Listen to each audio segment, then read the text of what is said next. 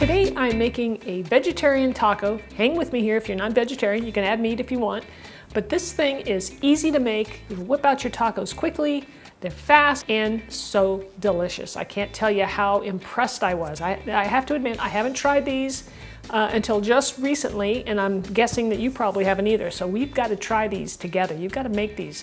They are so good. We're using a poblano pepper with some cheese, caramelized onions, and we're going to add a little bit of pico at the end and some sour cream. They are out of this world. You're going to love it. I'm Rockin' Robin, and I'm going to show you how to do it right after my chef joke. Okay, so here's our first chef joke. Now, you know what that means, right? That there'll be a second one a little bit later, so stay tuned. All right, so why didn't the cheese want to be sliced? It had greater plans. Let's start off talking about our pepper that we're going to be using for this recipe. Now, I'm using a poblano pepper here. This is a perfect pepper to use. It has a nice flavor compared to, say, an Anaheim chili pepper. I think this is perfect to use. It's got just the right amount of heat so that it's not overpowering. It just gives your lips a little kiss of heat and you know it's there and it doesn't overpower. We're gonna take this and we are gonna char it first. We're gonna blacken all of the skin by putting it onto, I have a gas stove, so I'm gonna put it right over the flame directly. And we're gonna just rotate it as it cooks. And once it's all black, then we take it out. We'll place it in a bowl and cover it with plastic wrap and steam it for about 10 minutes. Another option, if you don't have a gas stove, is to do it in your oven. You could just place these on a baking sheet and put it under the broiler and just broil them until they're all blackened, and then we'll take the next step. So while the pepper is steaming over there, we're gonna just slice up some onion.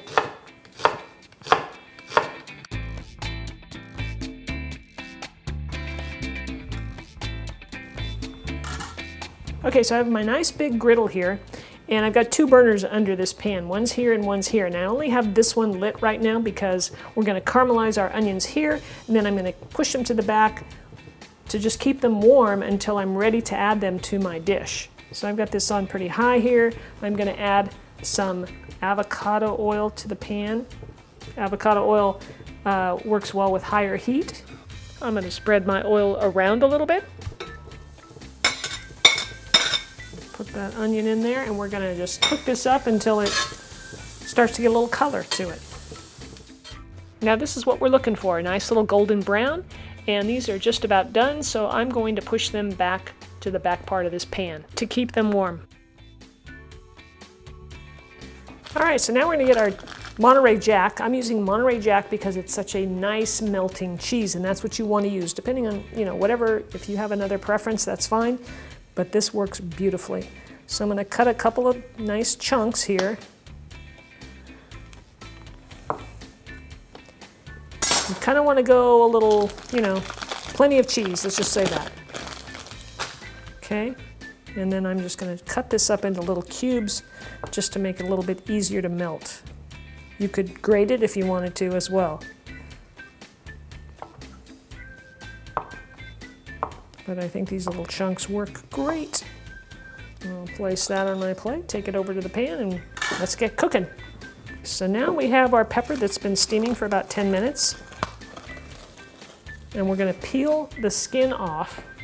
Some people like to leave it on. I don't particularly care for all the black stuff in there, but I like to leave a little bit just because it's nice and flavorful. So take a couple of paper towels and rub your pepper. You see how it just falls right off?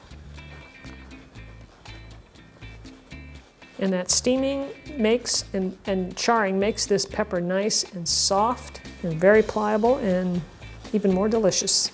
I don't like to rinse my pepper under the water to get this off because it just takes all the flavor down the drain. So just rub it, get most of it off. If there's a few pieces left like that, no big deal. Now you're going to take the pepper and we're going to cut off the stem. Okay, and then I'm going to make a nice little slit to open up the pepper and to remove the seeds. You really don't want the seeds in there. If you had one or two, no big deal, but you really want to get rid of them. I think they mess up the texture of your taco, and so I take them out. Now we just slice our pepper into bite-sized pieces.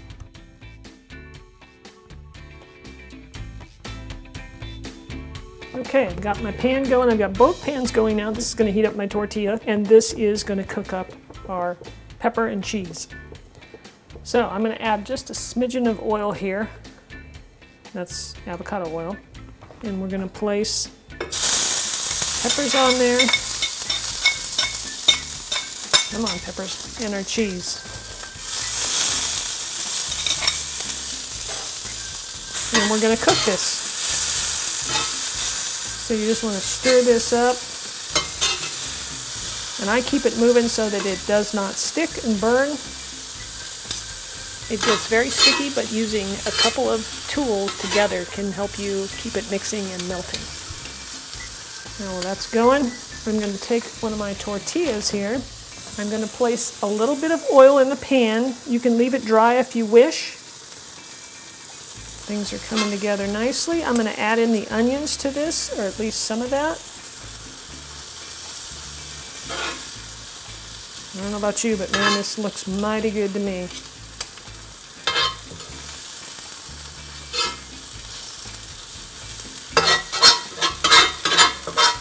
And I really have enough here for 2 tacos, in my opinion, depending on how big your tortillas are.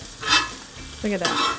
That caramelization, that brown good stuff going on. Oh my God, this is so delicious. My other pan here is heating up with the oil. Take the tortilla. I like to get it just a little bit oily. Adds nice flavor to that.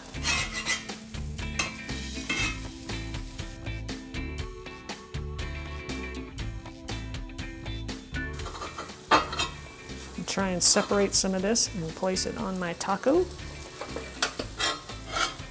Oh, look at this. Oh my, the flavor's nice. And here's taco number 2.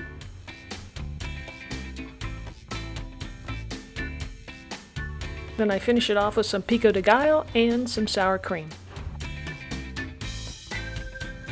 And there you have it. These are quick, fast, easy, simple.